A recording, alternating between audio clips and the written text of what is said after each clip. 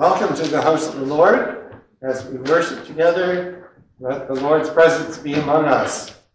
How can a young person keep his way pure? By living according to your word. I seek you with all my heart. Do not let me stray from your commands. I have hidden your word in my heart, that I might not sin against you. I trust that each of us has hidden God's word in our hearts, in our spirits. And we're never too old to memorize Scripture. It just gets harder. But we're not too old. And I've gone through phases of memorizing songs, different songs. And so I've pretty much got 1 and 8.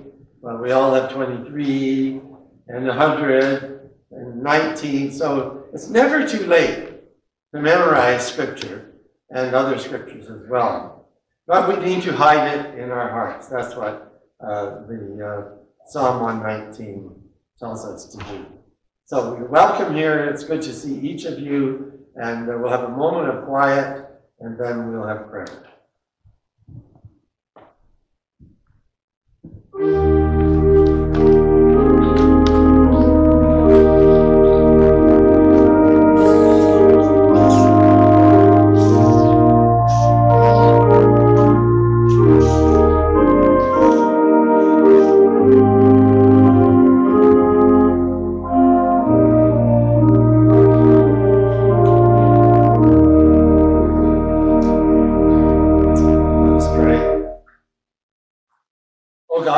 Before you today, honoring you as Father, Son, and Holy Spirit.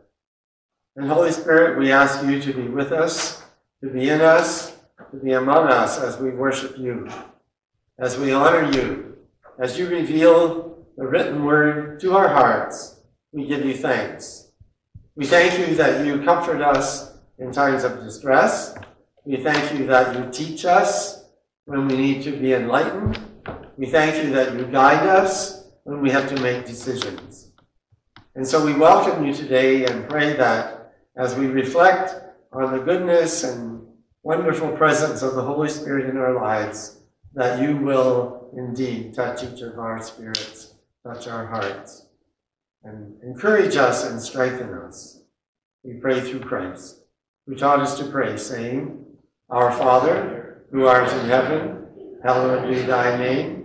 Thy kingdom come, thy will be done on earth as it is in heaven.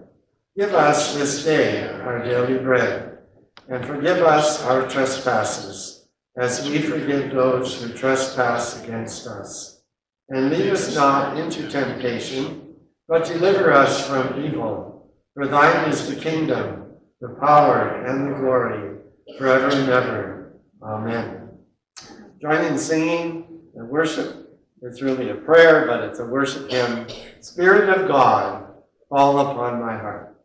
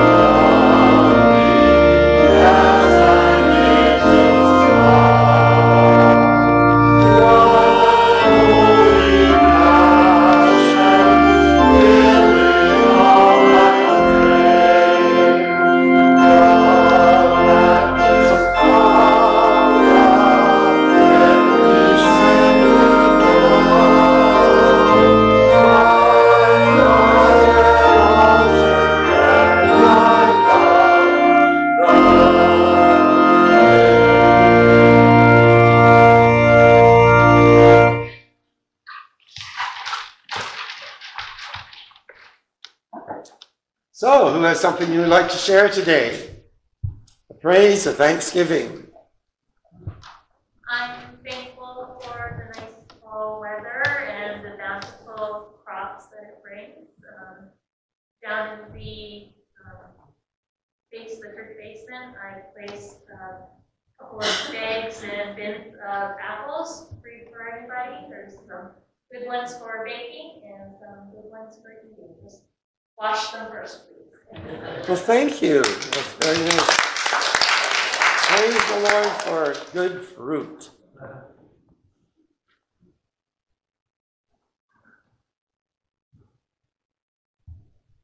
What else?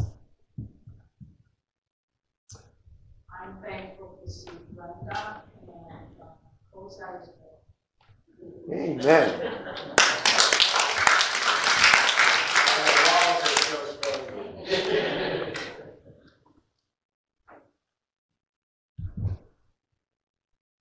And we missed Helen last Sunday. Glad you're here today, Helen.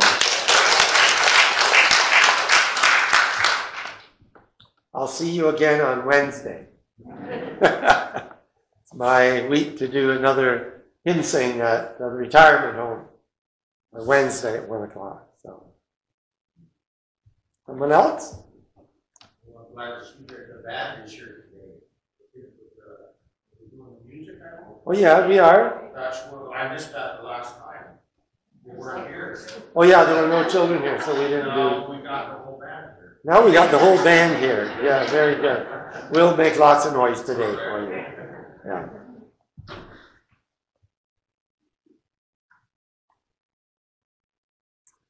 God is good? All the time. All the time? God is good. Amen. Well, if you want to come and sit up here with your friends. Today I'm going to talk with you about your favorite subject, school. You like school? Everybody likes school? Carson likes school? Good. Did he have separation anxiety from mom? Did mom have separation anxiety? No. What a silly question to ask the mother of the fourth child. I feel weird walking home by myself. Yes. Jesus is interested and wants us all, not just you 5 children sitting here, but all of us to keep learning. And school is all about learning. And the Bible says that we should, as I was saying at the beginning, we should hide God's truth in our hearts. Now, it means in our minds, obviously, right? Because that's where we put stuff. That's where our memory, our brain is what does the memories. But the Bible says in our hearts because it has to be deep in our lives. And so when you're in Sunday school and you're memorizing a verse maybe sometimes, that's wonderful to memorize a verse. And like you don't memorize in school anymore, do you? You memorize much in school? No. No, we used to memorize. We used to have to memorize when we were in school. Right, everyone? Yeah. I think when I was in, anybody in grade 4? Are you in? No, you're in. No, you're in 3. Okay. I think when I was in grade 4, I learned a poem that starts, and it's a fall poem. Remember, you might remember it.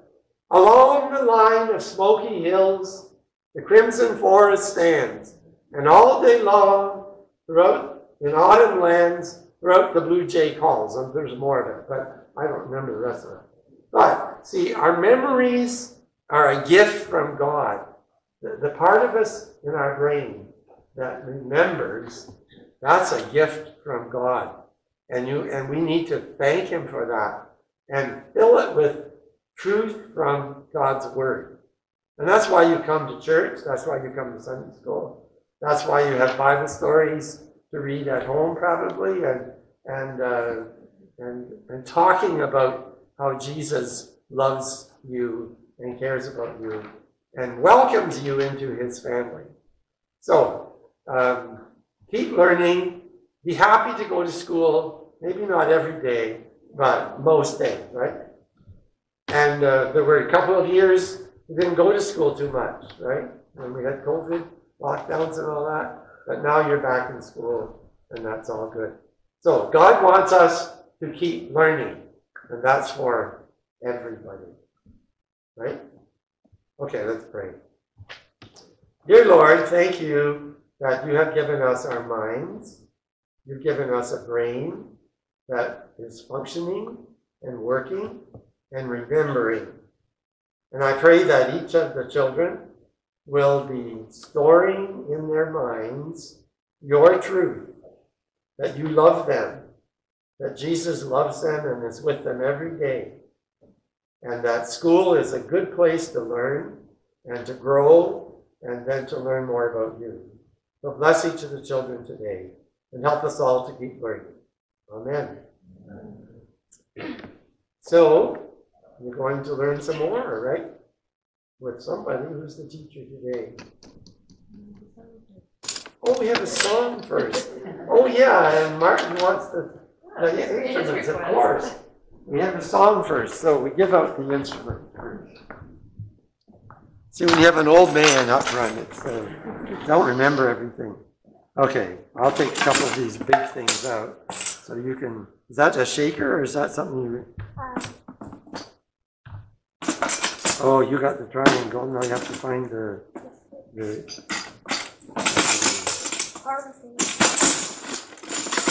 I'll come back to you when you get the stick.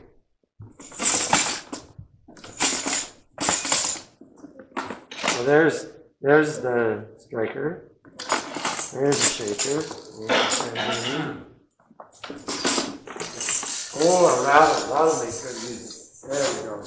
Good. So.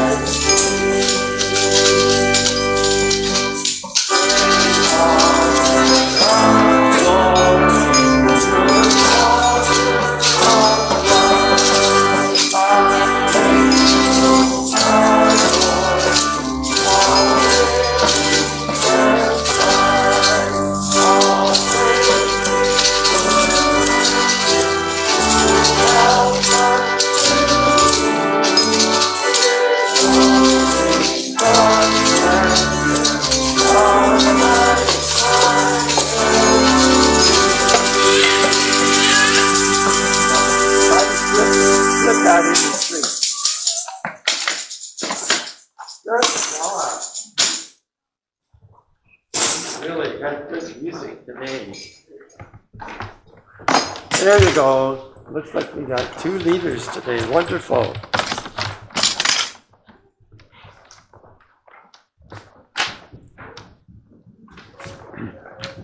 Not yet. Not yet. We're doing one more thing if you check the bulletin. Since COVID locked down your church, we haven't been bringing the offering to the front. So the suggestion was made. I hope you've all got your offering in the plate, but you can put it in afterwards if you don't. One of the brothers at Forks Road, he says, I don't put my offering in until the end to see if it's worth it or not.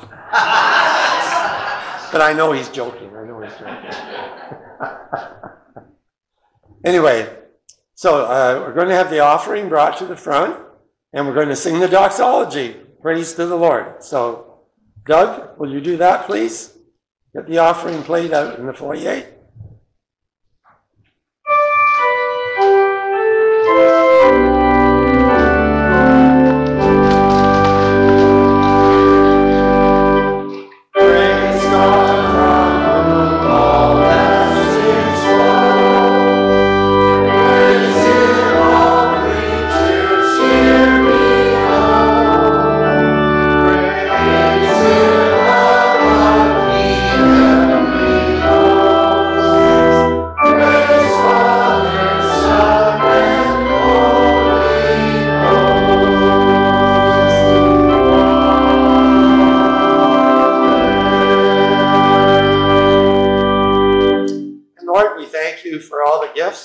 Of your people. We thank you for sharing out of our money, out of our income, out of our pensions, to bless your kingdom and to bless the work of this church. And so bless these gifts, these offerings, and may they be used to glorify your name. Through Christ we pray. Amen. Amen. Now we'll have our scripture reading.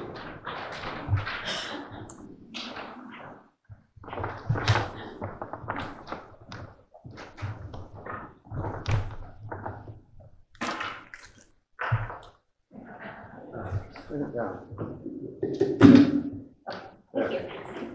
Good morning, church family. Morning. Today's first scripture is Psalm 111, and it can be found on page 640 of your Bible or on the screen. Praise the Lord. I will extol the Lord with all my heart in the council of the upright and in the assembly. Great are the works of the Lord. They are pondered by all who delight in them.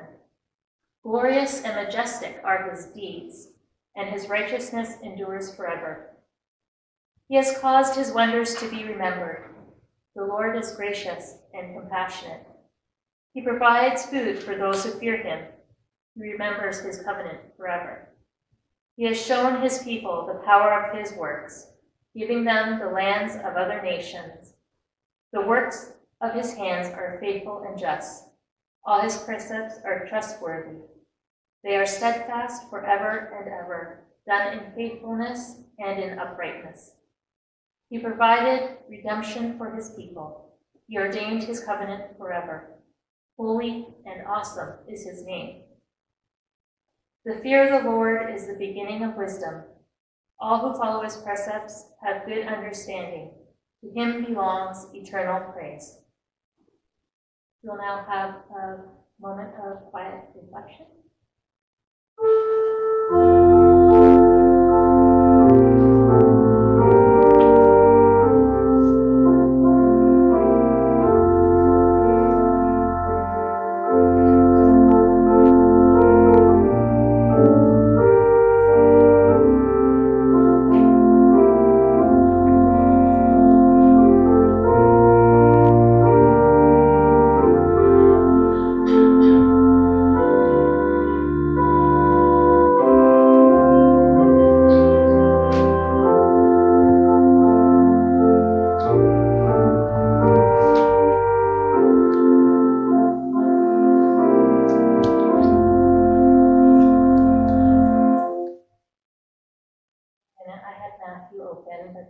Chapter. Apparently I like Matthew. think Why I married one. if you read Matthew 2, it'll be in the Christmas season. It is, and I was like, what does this have to do with the first verse? Mark 2, verses 1 to 12. And I'm going rogue here, so please forgive any blunders I make. There are no big words. Good. So, Mark 2, verses 1 to 12, found on page 1046 of the Bible or on the screen. A few days later, when Jesus again entered Capernaum, the people heard that he had come home. So many gathered there that there was no room left, not even outside the door, and he preached the word to them. Some men came, bringing him a paralytic carried by 4 of them. Since they could not get him to Jesus because of the crowd, they made an opening in the roof above Jesus, and after digging through it, lowered the mat with the paralyzed man was lying on. When Jesus saw their faith, he said to the paralytic, "Son, your sins are forgiven." Now some teachers of the law were sitting there, thinking to themselves, "Why does this fellow talk like that? He is blaspheming. Who can forgive sins but God alone?" Immediately, Jesus knew in his spirit that this is what they were thinking in their hearts, and he said to them, "Why are you thinking these things? Which is easier, to say to the paralytic, 'Your sins are forgiven,' or to say, 'Get up, take your mat, and walk'? But that you may know that the Son of Man has authority on earth to forgive sins." He said to the paralytic, "I tell you, get up, take your mat, and go home." He got up, took his mat, and walked out in full view of them all. This amazed everyone, and they praised God, saying, "We have never seen anything like this." This is the word of the Lord. Thanks be to God.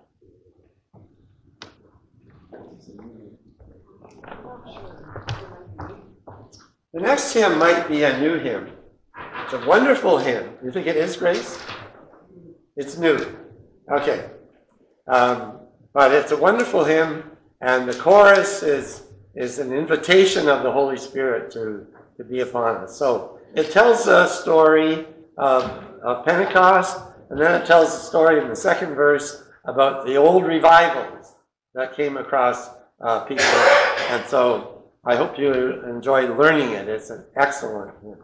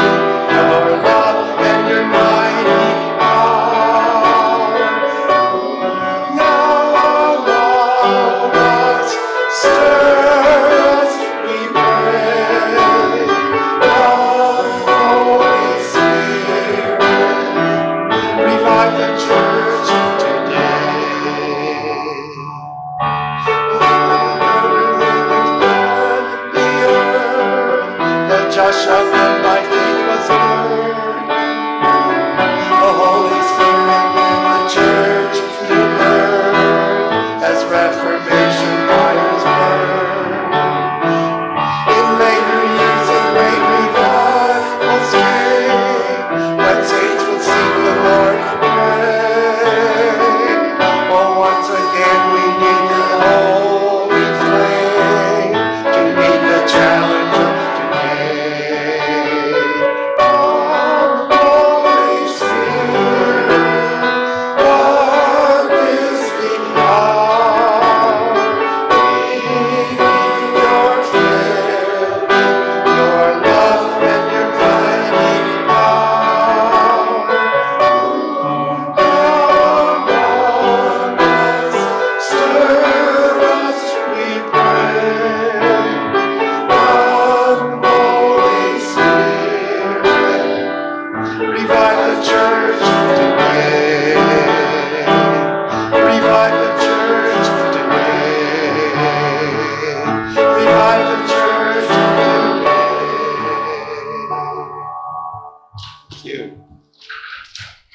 Thank you.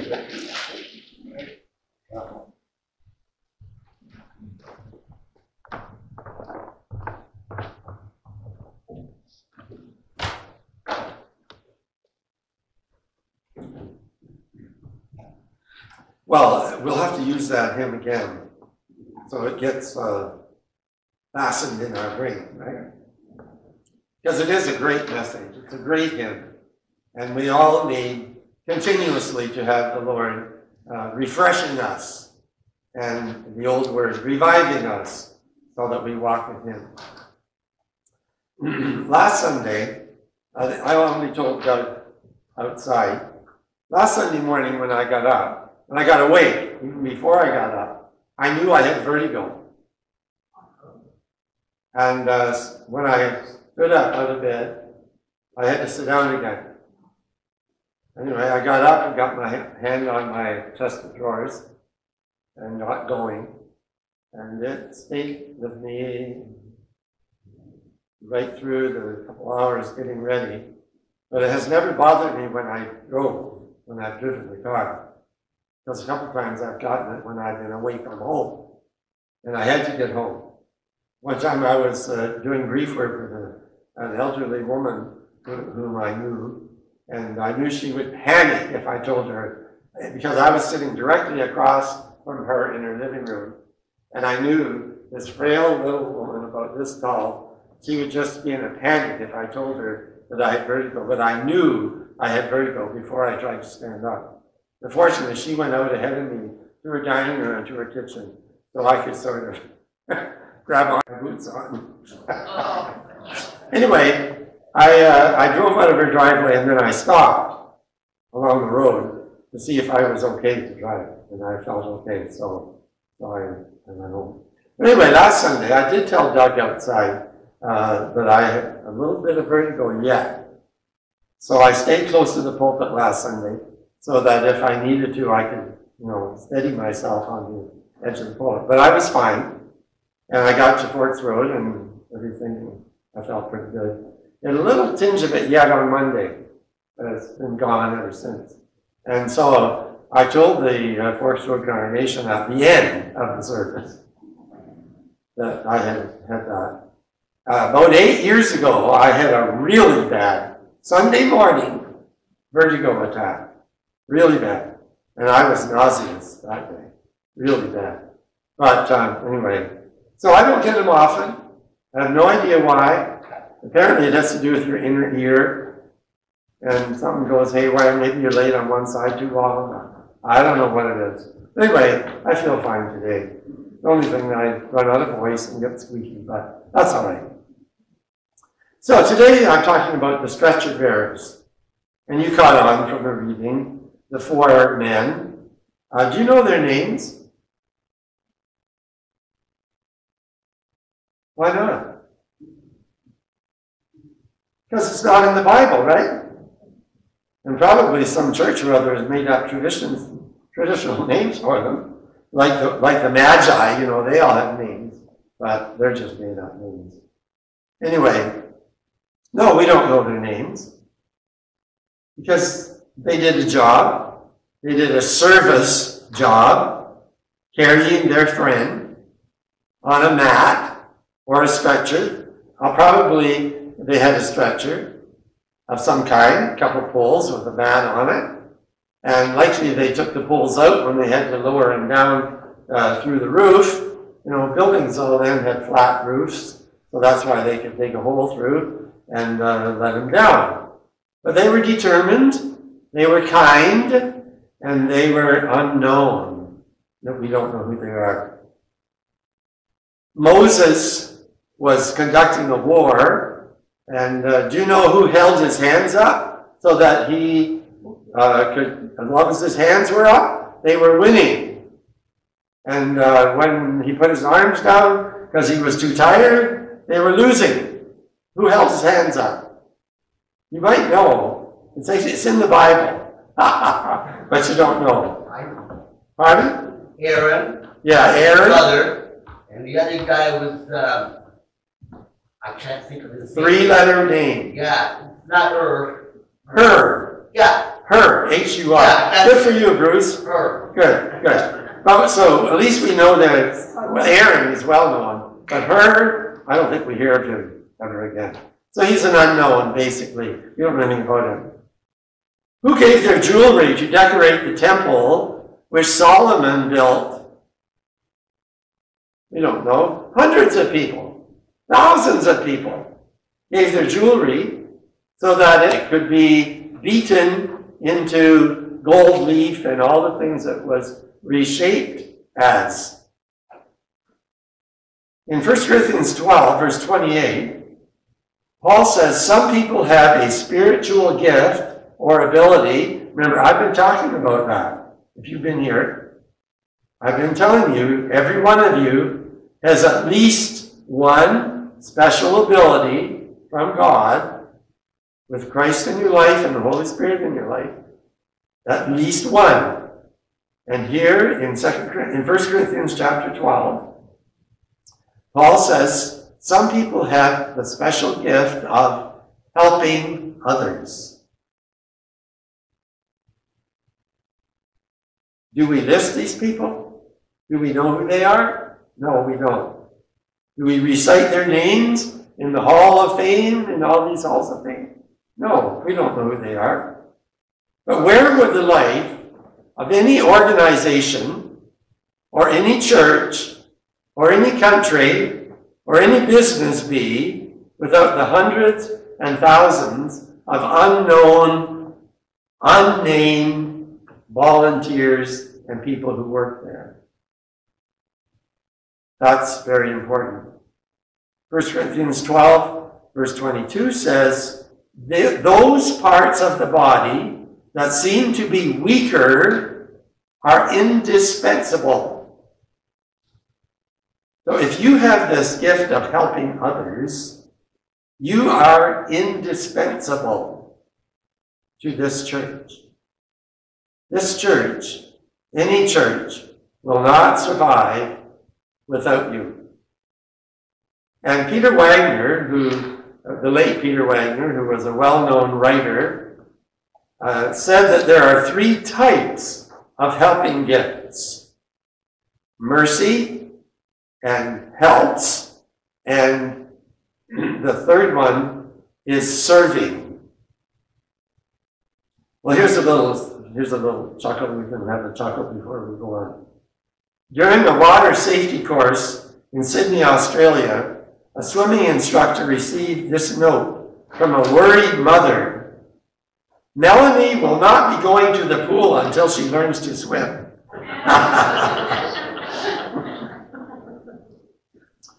Well, you know, you all have to learn what your spiritual gift is.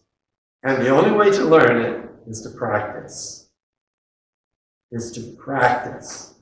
And experiment. And when you find one that makes you feel really uncomfortable, you say, well, that's not my spiritual gift.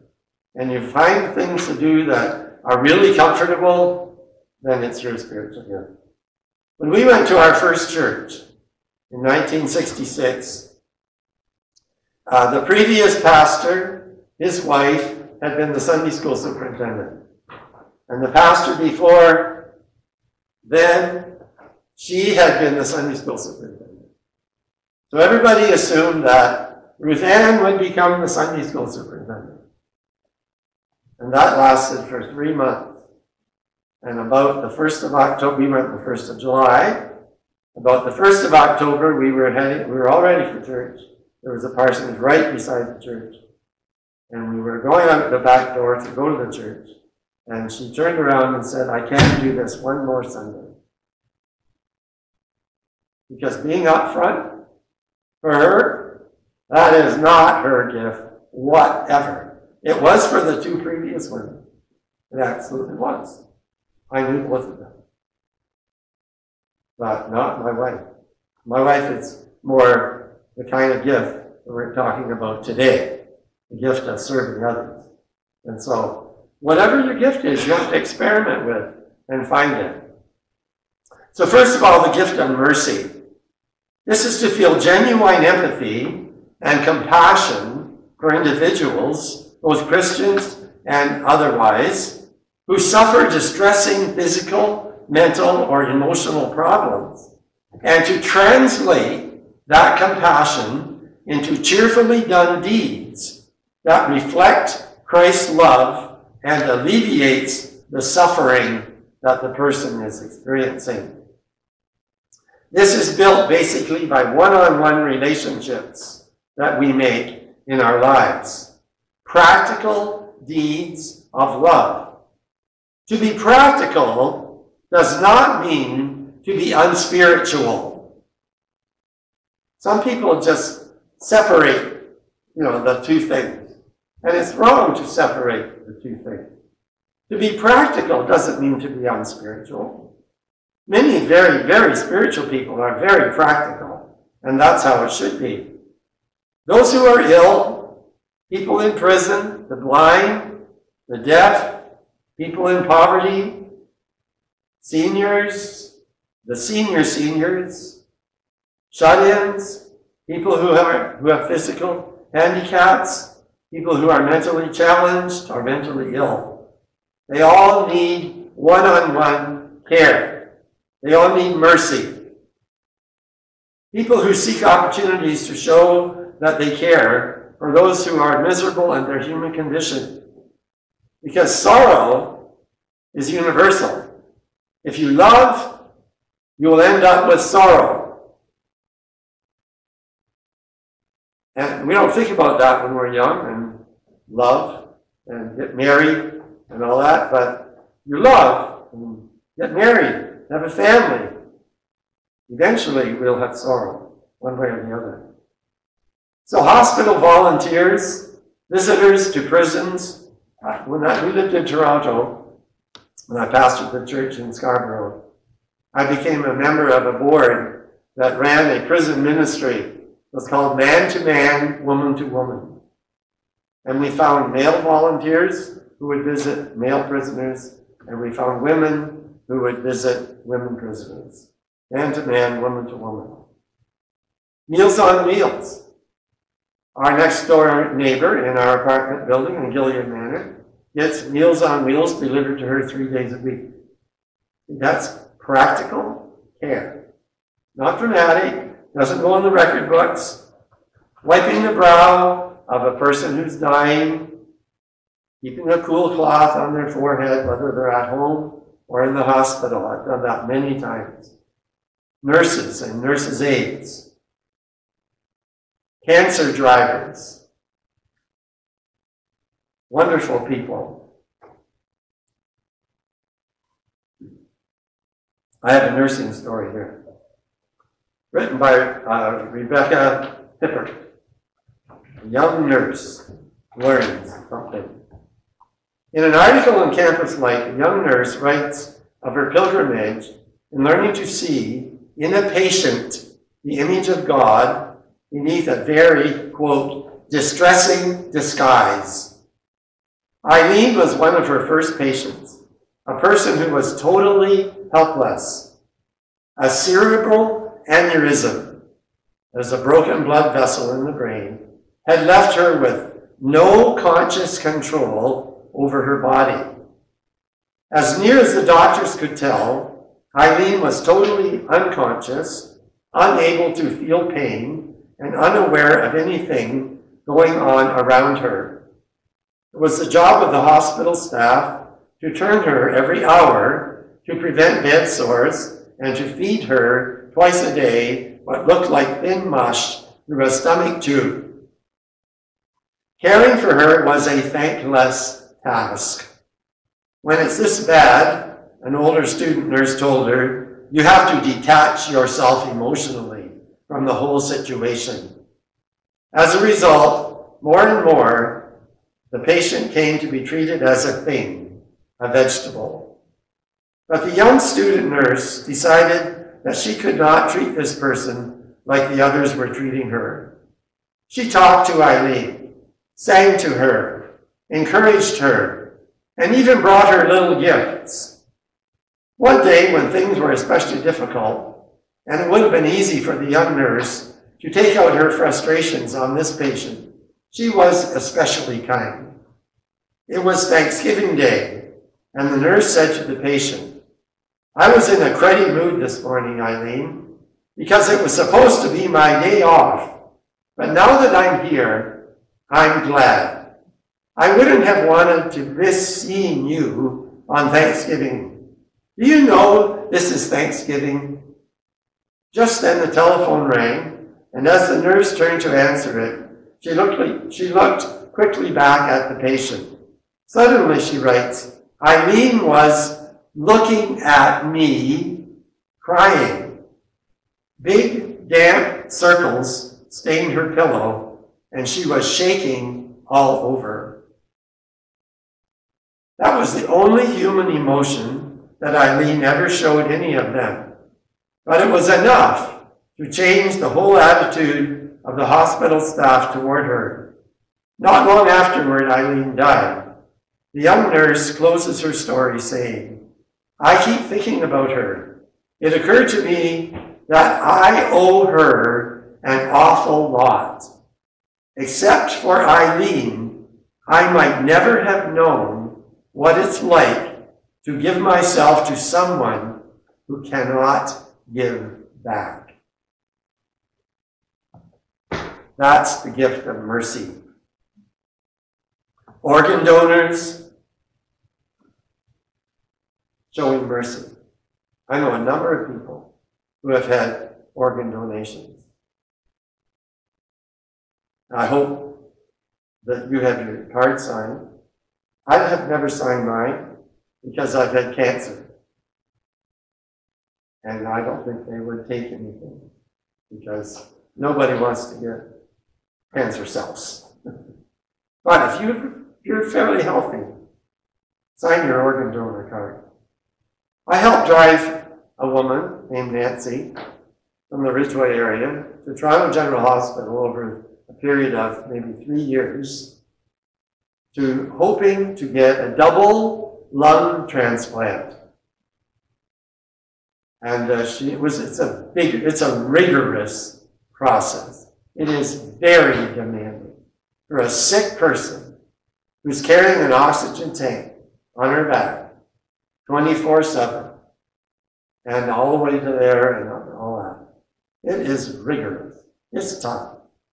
Anyway, she got one in September of 2018, I think.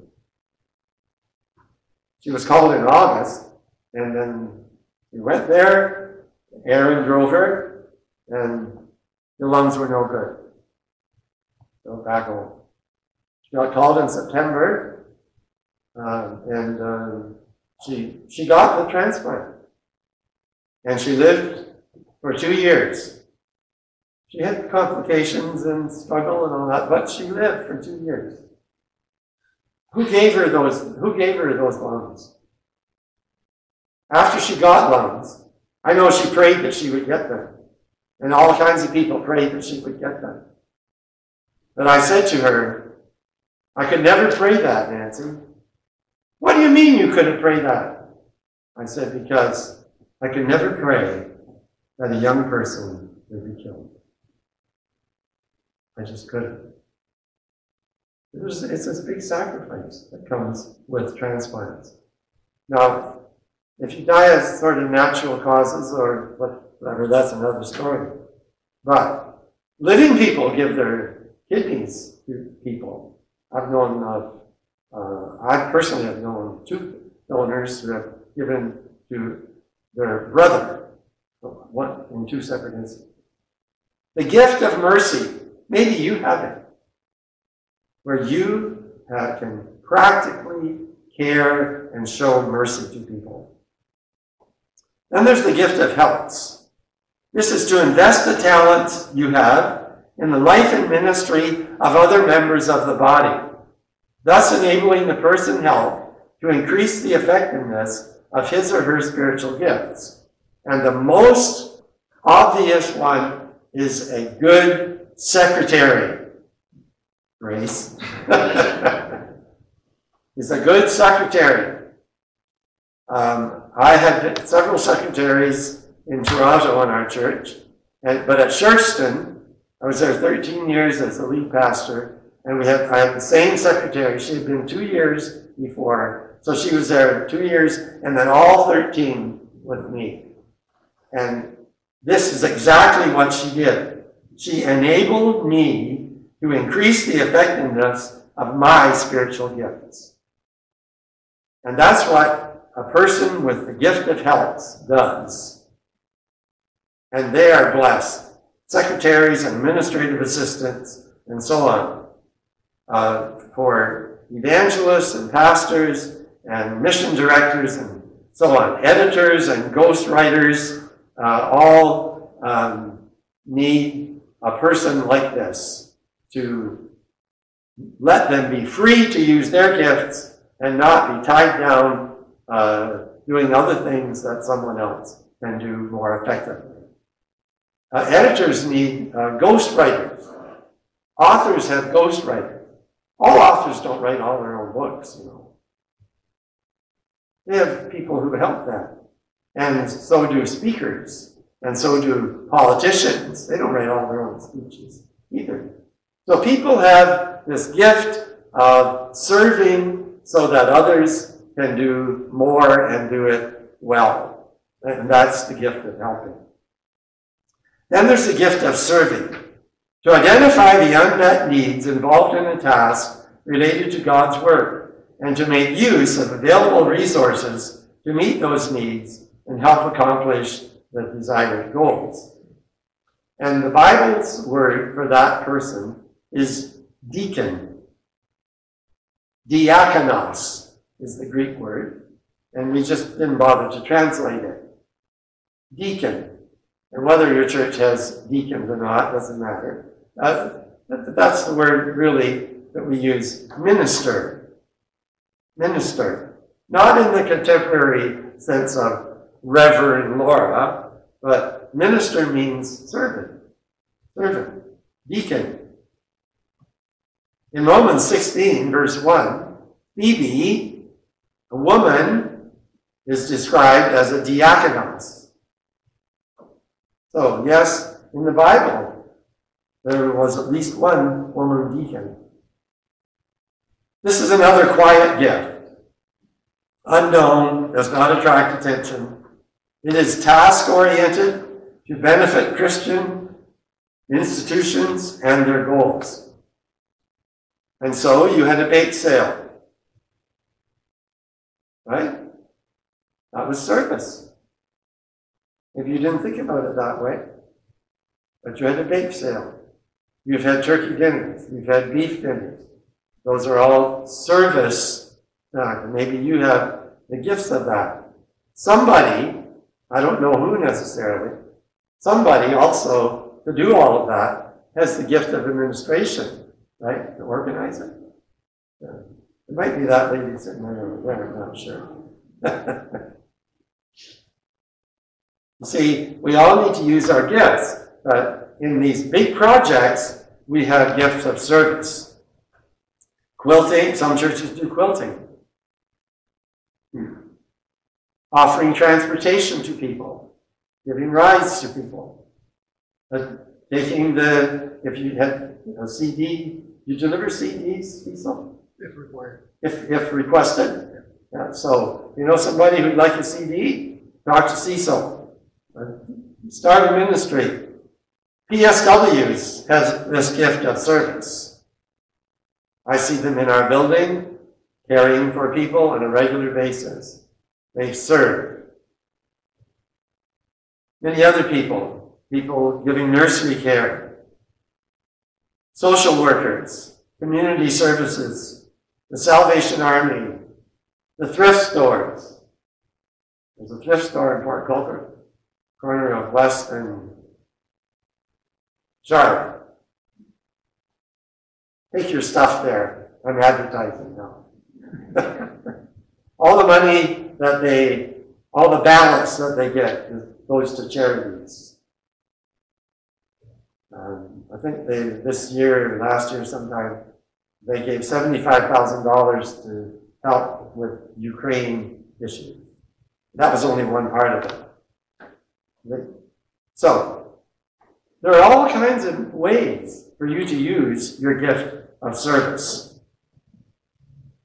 In 1 Corinthians 16, the household of Stephanus is described as devoted to the service of the saints.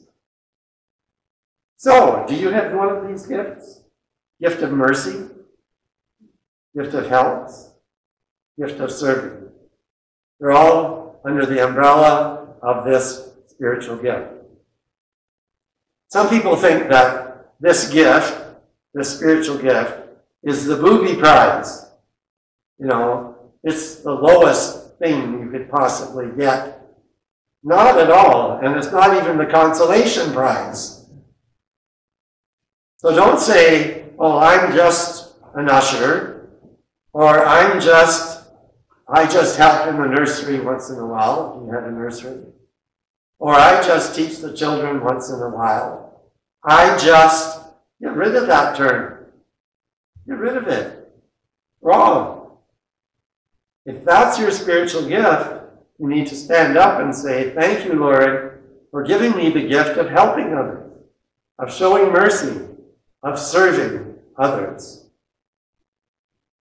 So we need to say thank you, Lord, for equipping me to serve others, for letting me help out in the work of your kingdom, for giving me the opportunity to wash someone's face, or in biblical terms, to wash someone's feet. Help me to do my very best with my gift of helping. Let's pray. Our Father, we thank you that you have endowed this congregation with many gifts of help. Thank you for the men and women who exercise the gift of mercy, who exercise the gift of health, and who serve willingly and joyfully. Thank you for each one. Fill them with your Spirit in a new way, that this gift that you have given them will be multiplied, and it will be such a rich blessing to this church and community, and to all of our families. Thank you for our country. Thank you for the freedoms we enjoy and all the riches of food that we have. We pray for our leaders, that you will guide them and direct them in their decisions. We pray for your comfort to be extended to the members of the royal family as the Queen is buried tomorrow. We pray for those who are ill, recovering. We pray for Pastor Laura, that you will strengthen her and restore her health to her. We pray for Betty, who is still recovering from her fall. We pray for Marilyn as she recovers from her surgery. We lift up all of these friends, members of the church, to you. For others who have needs that haven't been mentioned, we pray your mercy will be shown to them and your healing touch upon their lives. Hear our personal prayers now in these quiet moments.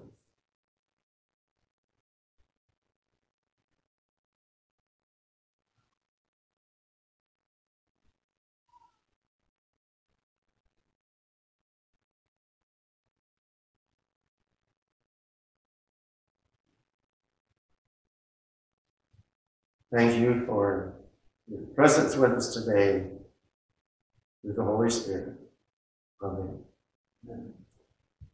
We're singing a happy gospel song now. Channels only.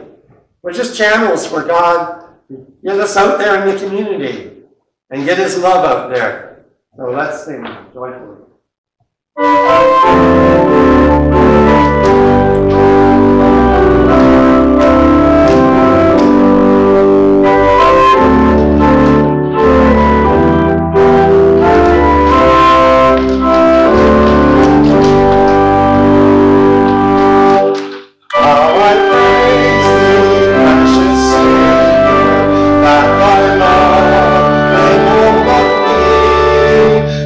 Has saved and strengthened